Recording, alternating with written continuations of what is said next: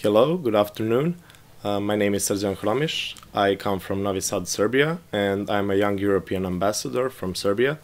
And that is a project which is funded and supported by the European Commission. Currently, there are 120 of us in the whole of Western Balkans, and the idea is to connect young people and to promote the European values here in the Western Balkans.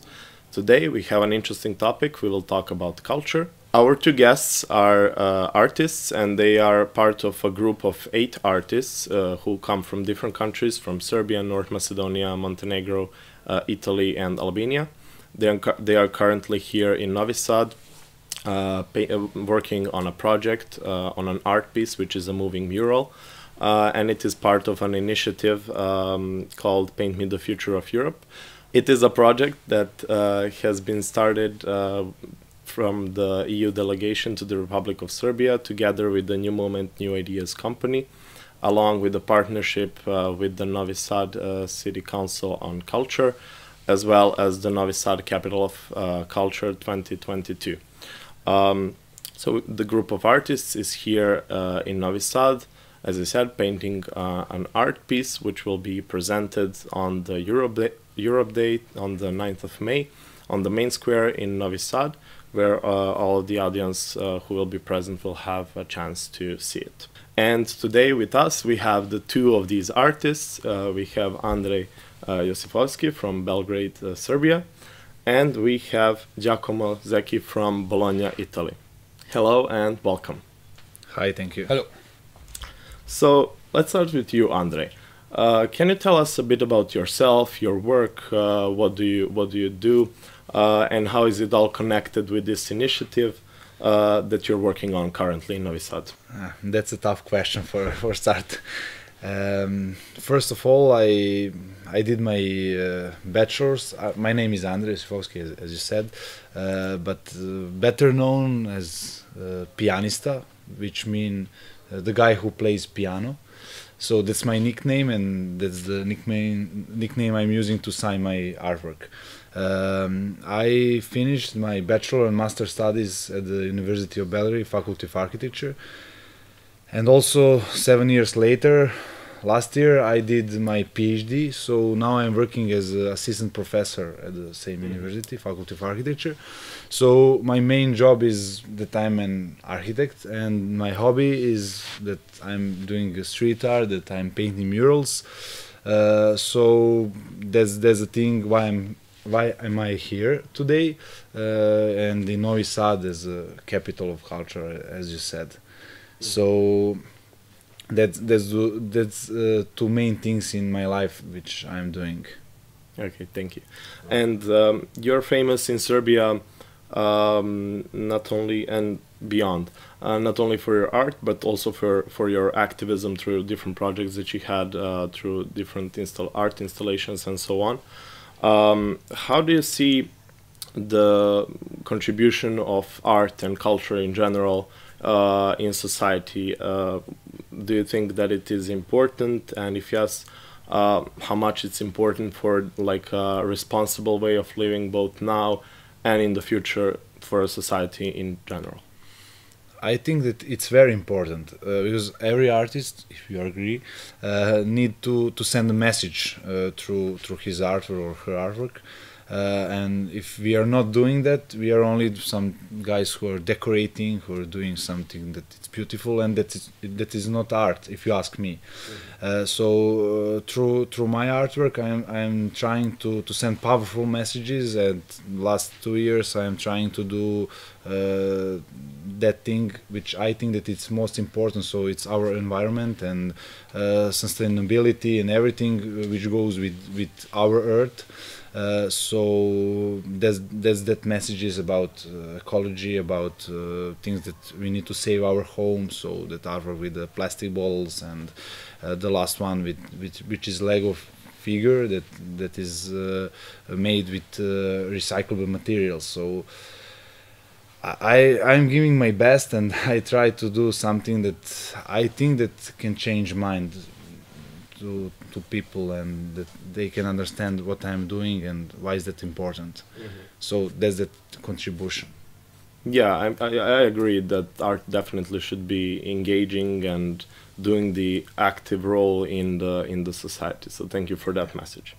Uh, let's move on to you, Giacomo, and similar questions. So you are from Bologna, Italy. Tell us a bit about your work. You are a little bit younger than Andrej, but what have you achieved so far, and why did you decide to apply for this initiative and to come to Novi Sad to participate in this project? So yes, I'm Giacomo. You can call me Atski because that's as pianista. I'm Atski, I get this straight name. Yeah, I raised up in Bologna, Italy, very progressive city, very cultural hotspot in Italy for hip hop music, for art, theater, lot of different kind of arts. So I grew up in this environment, and that gave me a lot of inspiration for my education, for my thoughts about arts and living stuff. I did my bachelor back in Bologna in classics, so I do really love history, archaeology, literature, and that's my starting point for every research and my source of inspiration. I always try to get inspired by the cultural environment, artistic, historically social issue that are in the context where I'm working it. So after the studies, I went to Urbino in Isia. It's a design illustration school, and last September I had my master degree, and now I'm working as graphic design, freelance illustrator, and street artist, of course. And I choose to apply here because Novi Sad, capital of culture 2022 was a very good, inviting issue for me. It was very interesting because I never been in this region of Europe. First of all, second thing is that Novi Sad is not part of Europe and is capital of culture of these European events. So it was really interesting for me to see how Europe is trying to get inside Serbia and vice versa. So Serbia also is trying to approach to Europe, and as a Western European citizen, I really want to see how it's gonna work. So I'm very interested in, and since I've been here since 2 weeks almost, and I really love this city. I really love the culture inside, and I'm very inspired by the people here, all the events about the European Union here. So I'm really enjoying my time here. Mm-hmm. Okay, thank you, and we're happy to have you here. So you are a young person, an artist. So how do you see this connection between the youth and art? What is the youth's role in art and vice versa? And maybe, so you said you've been in Novi Sad already 2 weeks, so maybe you can compare what are some differences or similarities between Italy and Serbia, or Novi Sad and Bologna. So about youth or young art, you mean young artists? Young artists or youth in general, if you think that it is affecting the general youth. So I saw a lot of young people here, and also the festival that was made on the 28th and 30 of April was really it had the target to young people and was really well made. So I think that the city is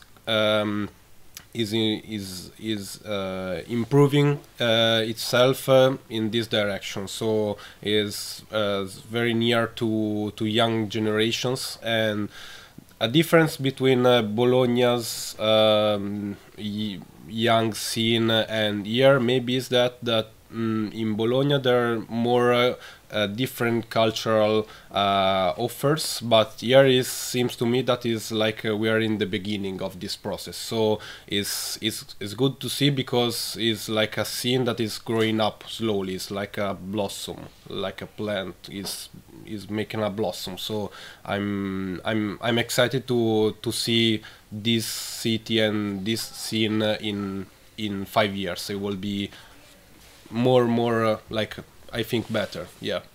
Okay, thank you. Let's go back to you, Andrej. So you already mentioned some of it with your alias that you use, pianista, and what it means and what is the aim you're trying to achieve.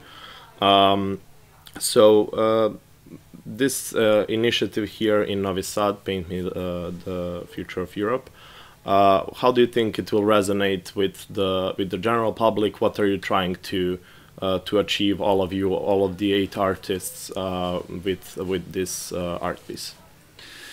First of all, nice to hear the things from Giacomo Zekijem, because actually I'm fighting a lot here for art and culture, and when I hear something that it's good for our country and for that we are going to, it's very nice. So my idea for that wall was because actually the funny thing is that I applied also at the same application to the future of Europe, of Novi Sad, to paint my future, as it called. So then they asked me, because I put the puzzle thing, like my concept, and then asked me to be some kind of art director to lead the artists. So that is also one tough situation. But my idea was to connect artists through the puzzle relation, like the bridges on Euronotes. We know they are connecting people and countries. So that's the same thing, but here on the wall. First was the sketch for the wall, later for the canvases.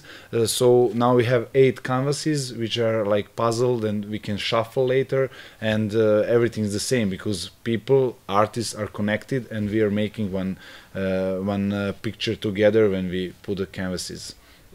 So that was the goal, and every artist have the freedom to paint whatever he or she wants to the canvas. And the main message of the canvas will be? Actually, we'll see. But main idea was that we are connected, and the art and the youth is the most powerful thing in the world. So we can say like that. And I will say also nature plays a huge role in all our sketch, because I see a common thing is direction to the future, and then connection human and nature, or humanity and planet Earth in some way. And that was the reason we took the green palette for our colors, and we're using the green. Okay, yes.